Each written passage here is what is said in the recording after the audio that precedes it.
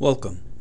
In this series of online demonstrations, we shall cover the scaling of energy generated by more than one TGS server. As you may recall from our previous series covering a single TGS server, we demonstrated how one IT device can provide useful energy from the byproduct heat present during its operation. Our stack of 1U prototypes is again just one small example of the platform type used in our system. Mainframes, blade systems, high-performance computing systems, multi-U rack router and switches, large-scale router and switch platforms, and UPS systems are all perfect candidates for thermoelectric integration. As you can see, we have 12 of our 1U units stacked together. The top two units are a little different from the others, for they were our earliest prototypes.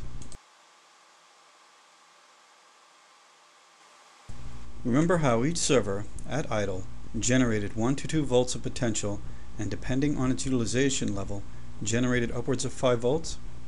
Now we have 12 such units, and running them all in the 50 to 60% utilization range, we can generate almost 50 volts and a few amps depending on the load. We loaded our servers with some processing work, and now all are generating potential in the 4+ volt range. For perspective, consider the amount of energy generated 24/7, 365 days a year from this 1.5 by 2 foot space of computing power. This could be a group of web servers or one blade system in the same footprint in the data center, generating energy while conducting its work. Okay, now let's take a look at the rear of our servers. As you can see, all of our DC leads are present and ready to be connected. We can connect our group of servers in several ways.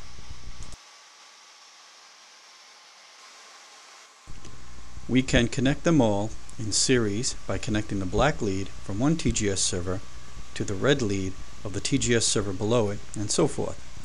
We would end up with one large voltage source of close to 50 volts.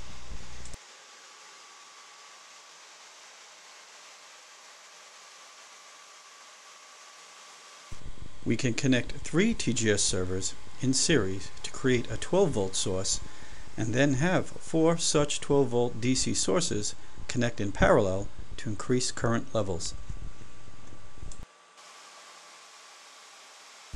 Or we can connect sets of 6 TGS servers, each in series, to create 2 24-volt DC sources and use them independently, or connect them in parallel for increased current levels.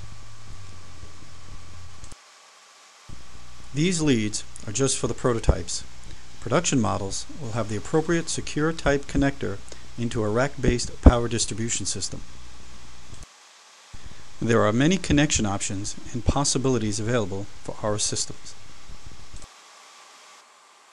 In this part of our scaling demonstrations, we connected all of our TGS servers in series and our meters leads to the positive and negative red and black leads at each end, so we can observe our total volts scaled at a little over 48 volts.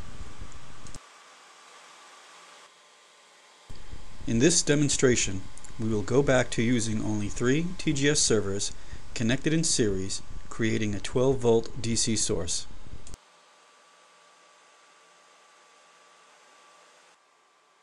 Our 3 servers, according to the front panels, are producing the volts we need.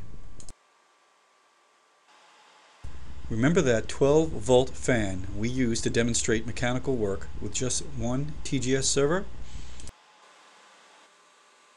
We will use it again here to demonstrate scaling. Notice the voltage drop across the fan's load and how it rises again when the load is removed.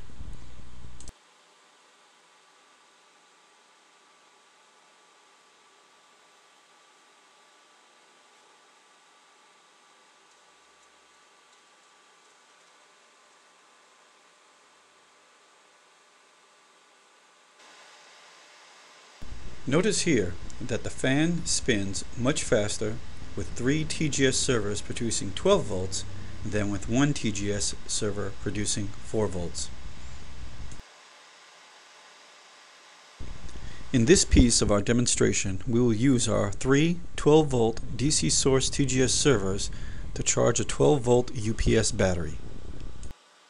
For our demonstration, we utilized a SunShield solar charge controller rated for 12 volts. We chose this type of charge controller to show how thermoelectrics is no different of an alternate energy source than that of solar photovoltaics.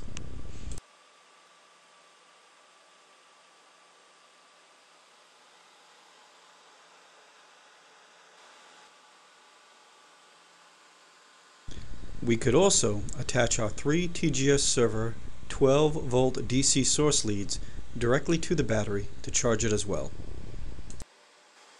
Okay, we connect our leads to the charge controller and notice how we go from 10.4 volts at the battery without TGS power to almost 12 volts.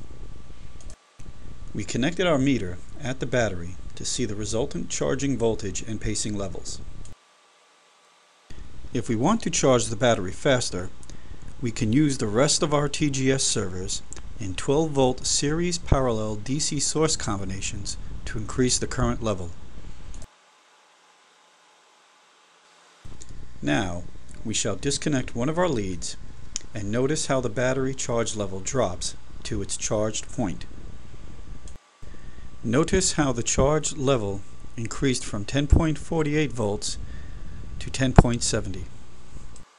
Now we shall reconnect our TGS-based power source to the charger. And notice how we jumped back to almost 12 volts.